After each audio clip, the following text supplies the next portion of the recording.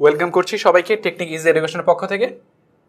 তো প্রিভিয়াস ক্লাসে যে কথাটা বলেছিলাম সেটা ছিল যে এই যে প্রথম যে রেকর্ডটা আছে এই রেকর্ডের এই জায়গাটা আমাকে কি করে দিতে হবে, সায়েন্সের জায়গায় আর্টস করে দিতে হবে। তার মানে আমি বলেছিলাম যখনই এই ধরনের কোনো পরিবর্তন ব্যাপার নিয়ে কথা বলবে বা কোয়েশ্চেন করবে তোমার আপডেট করে নিয়ে থিঙ্ক করতে হবে। তো তুমি চালাও, এখানে তুমি আর্টস করবা কীভাবে, তো করে এটা কীভাবে চালাবা অলরেডি মৌখিকভাবে বলেছিলাম গত ক্লাসে, আজকে লিখে দেখাচ্ছি। আপডেট ইউপিডিএটি আপডেট, তারপর কি লিখতে হয়, সিনট্যাক্সে কি ছিল, টেবিল নেম। এখানে টেবিল নেম কি, student information, STUDENT student information, student information update. তারপর হচ্ছে স্টুডেন্ট ইনফরমেশন আপডেট করবা, আপডেট করে তো কিছু সেট করবা তাই না, তার মানে হচ্ছে সেট করব। এই যে আপডেট করে কিছু সেট করব, কি সেট করব, আচ্ছা এখানে এখানে হচ্ছে আমি যে জিনিসটা সেট করব সেটা হচ্ছে কি, এই যে গ্রুপে সেট করব। এই যে গ্রুপ, GROUP গ্রুপে কি সেট করব, গ্রুপ ইকুয়াল কি করব, এই গ্রুপের ডেটা টাইপ কি ছিল। ধরো যখন আমি টেবিলটা করেছি তখন গ্রুপের ডেটা টাইপ কি ছিল, গ্রুপের ডেটা টাইপ ছিল ধরো টেক্সট। তো আমার যেহেতু টেক্সট টাইপের ডেটা ইনসার্ট করার জন্য কোটেশন লাগবে, দেন আমি গ্রুপে কি ডেটা মানে কি অ্যাড করবো, ARTS আর্টস। তারপর অবশ্যই একটা হোয়ার কন্ডিশন ছিল। আমার সিনট্যাক্সটা কি ছিল দেখো, তুমি সিনট্যাক্সটা একটু মনে মনে থিঙ্ক করো বা প্রিভিয়াস পরপরটা দেখে আসো। ছিল কি, update, table name, set, column name 1, তারপর ভ্যালু, তারপর ছিল কি কমা দিয়া কলাম নেম 2, তারপর ছিল ভ্যালু। কিন্তু আমি চাচ্ছি এখানে একটা কলামই শুধু অ্যাড করতে, একটা কলামে ডেটাই পরিবর্তন করতে। এই জন্য আমি গ্রুপ যেই কলামে পরিবর্তন করতেছি সেইটা লিখেছি। তারপর পরিবর্তন করে কি দেবো, এই যে সেট করবো, কি সেট করবো, আর সেট করবো। হোয়ার কোথায়, আমি যদি এভাবে লিখি, আমার লেখাটা কিন্তু এখনো শেষ হয় নাই, তারপর লিখবো হোয়ার নেম। তুমি যদি এভাবে লেখো, আমি একটা কথা বলেছিলাম, এভাবে লেখো নেম ইকুয়াল, যদি তুমি লেখো সুমন, নেম ইকুয়াল সুমন, তো আপডেট ইকুয়াল এখানে লিখলাম ধর হচ্ছে হোয়ার নেম ইকুয়াল, আপডেট ইকুয়াল না, হোয়ার নেম ইকুয়াল সুমন। তো এইভাবে কুড়ি লিখলে একটা প্রবলেম হবে, আমি বলেছিলাম একটা প্রবলেম অকার করবে। প্রবলেমটা কি মনে আছে, প্রবলেমটা হচ্ছে যদি কোন একটা ডেটা টেবিল, ধরো এই যে টেবিলটা, এই টেবিলে যদি সুমন নামে একাধিক পার্সন থেকে থাকে, দেন প্রত্যেক সুমনের কি হয়ে যাবে গ্রুপ, এই গ্রুপটা কি হয়ে যাবে আর্টস হয়ে যাবে, যত সুমন নাম আছে। কিন্তু আমি চাচ্ছিলাম এই যে যার ID 1 তার ক্ষেত্রে শুধুমাত্র কি হয়ে যাবে সুমন হয়ে যাবে, মানে তার ক্ষেত্রে হচ্ছে সায়েন্সের জায়গায় আর্টস হয়ে যাবে, ব্যাপারটা এমন চেয়েছিলাম আমি। তো সেই ক্ষেত্রে আমাকে কোয়েরিটা কিভাবে লিখতে হবে, একদম যদি আমি একদমই অ্যাকচুয়ালি এই প্রথম রেকর্ডটাতেই পরিবর্তন করতে চাই, দেন আমার কোয়েরিটা এভাবে চালাতে হবে। Update STUDENT student information, student information, তারপর কি করব, সেট করব, সেট, তারপর গ্রুপ, এই যে গ্রুপ GROUP গ্রুপ কি করব আর্টস করব, ART আর্টস, তারপর হোয়ার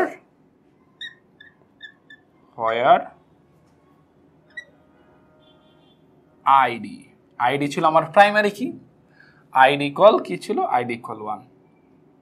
এখানে একটা ব্যাপার খেয়াল করে দেখো, এখানে আমি কোটেশন ইউজ করিনি, আর এখানে আমি কোটেশন ইউজ করেছি।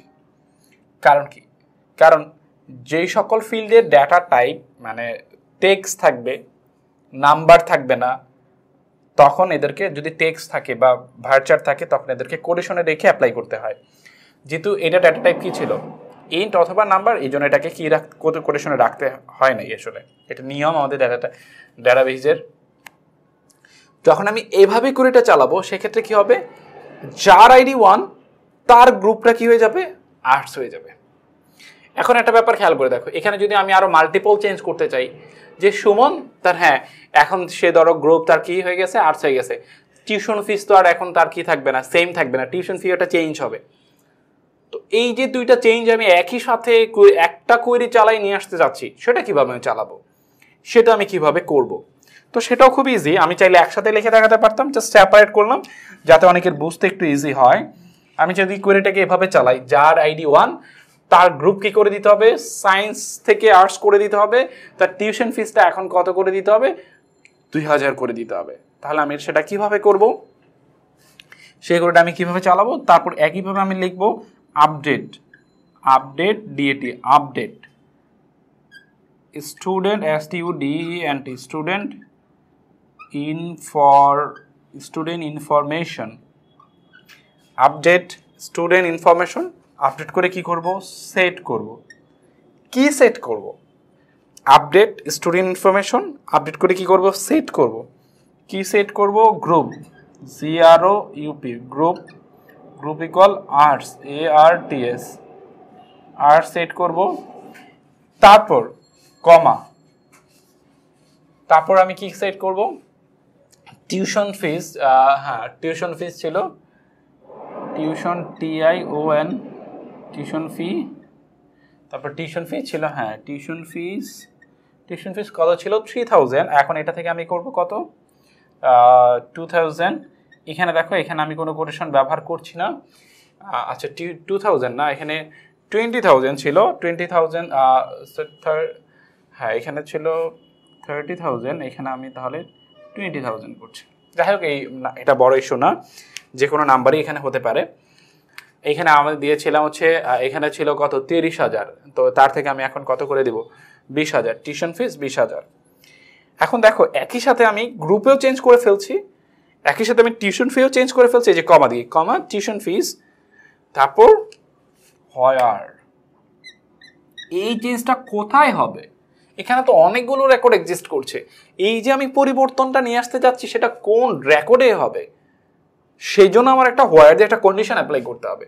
তুমি যদি হোয়ার ইকুয়াল 1 লেখো সেক্ষেত্রে মানে সব জায়গায় পরিবর্তন হয়ে যাবে, আমি তো সব জায়গায় পরিবর্তন চাচ্ছি না। তো হোয়ার 1 মানে কি, হোয়ার 1 মানে ট্রু, তার মানে এই ব্যাপারটা সবার জন্য সত্য, কিন্তু আমি সবার জন্য সত্য করাতে চাচ্ছি না, আমি চাচ্ছি যে এইটার জন্য সত্য করতে, যে হোয়ার আইডি ইকুয়াল 1। এর মানে কি, আপডেট হবে স্টুডেন্ট, কোথায় আপডেট হবে, এই টেবিলে আপডেট হবে। আপডেট হয়ে তো কিছু সেট করব, কি সেট, এই যে সেট, কি সেট করব, group is equal to 8 set করব, কমা tuition fees is equal to 20,000 set করব। কোথায় করব এটা, হোয়ার, এই যে কোথায় করব, কারণ এখানে অনেকগুলো রেকর্ড এক্সিস্ট করে, আমি কোন রেকর্ডে চেঞ্জটা করব, হোয়ার আইডি ইকুয়াল 1, যার আইডি 1 তার কি কি চেঞ্জ করবা, তার হচ্ছে গ্রুপ চেঞ্জ করবা, তারপর হচ্ছে তার টিউশন ফি চেঞ্জ করবা। এখন তোমার যদি তার আরও অনেক কিছু চেঞ্জ করা দরকার হয়ে থাকে বা হতে পারে, তখন তুমি সে জাস্ট কমা দিয়ে লিখে সেগুলো চেঞ্জ করতে পারবা। এই জন্য কিন্তু আমি সিনট্যাক্সে সেই জিনিসটা শেয়ার করেছিলাম, সিনট্যাক্সটা আমি কিন্তু এভাবে লিখেছিলাম। যারা সিনট্যাক্সটা দেখো না অবশ্যই আমি ওটাকে গাইড করব। প্রথমত সিনট্যাক্সটাকে আমাদের আসলে মাথায় রাখতে হবে, যে তাহলেই তুমি হচ্ছে ভালো করে আপডেট করে চালাতে পারো। সিনট্যাক্সটা কি ছিল, update student information set column name 1 value, column name 2 value, column name 3 value, তাই না, ভ্যালু 3, এইভাবে ডট ডট দিয়ে হোয়ার কন্ডিশন ছিল। এতগুলো কেন ছিল, কারণ আমার অনেকগুলো পরিবর্তন করা দরকার হতে পারে, একটা দরকার হতে পারে, দুইটা দরকার হতে পারে, যে কটি দরকার হোক না কেন আমার সিনট্যাক্স জানা আছে, আমি সেটাকে প্রপার ইউজ করতে পারবো। তো আশা করি আপডেট নিয়ে প্রবলেম হবে না। এইভাবেই আসলে ডেটাবেজের টেবিলে কোয়েরি চালায় আপডেট করে। এখানে আল্লাহ হাফেজ।